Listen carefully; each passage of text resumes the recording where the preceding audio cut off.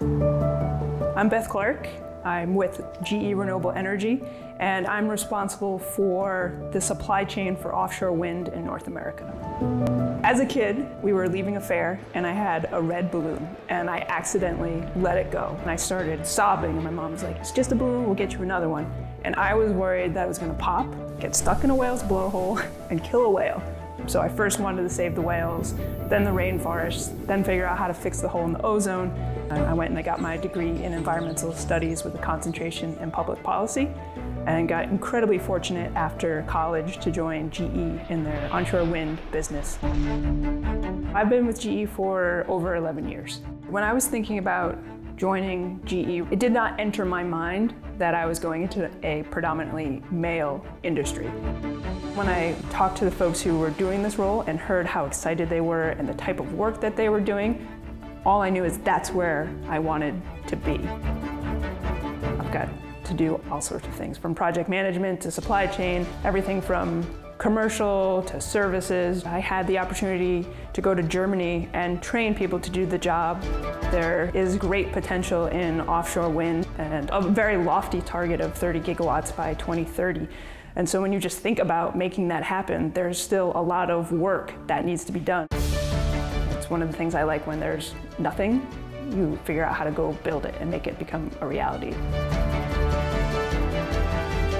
I think probably one of the most pivotal mentors was the first person I worked for who saw potential in me and very early on said, "Okay, fine, these are your projects. You're going to do this." I'm part of the African American Forum leadership, and that is GE's oldest employee resource group. GE's groups, they're incredible. There's a Women's Network, the Veterans Network, Hispanic Forum, GE's Pride Alliance. The AAF, we do recruiting at college campuses, and then there are internship programs. I think what Bristol Community College is trying to do in creating pathways and showing talent, potential, opportunity is like really connecting dots. This is a great opportunity to be in this space at this time. I feel like if someone came to me and said, "Beth, shouldn't I get involved in offshore or renewable?" I would want to know what lights a person up, right? If they like being part of a team, what type of challenges they like. And if you think it could be in renewable energy, pursue it. Get on LinkedIn, find people, go ahead, send me a message. I think the other thing that I would want to say is don't select yourself out of something that you're interested in. My whole career has been a lot of zigging and zagging, and sometimes, it's in the detour that you find your way.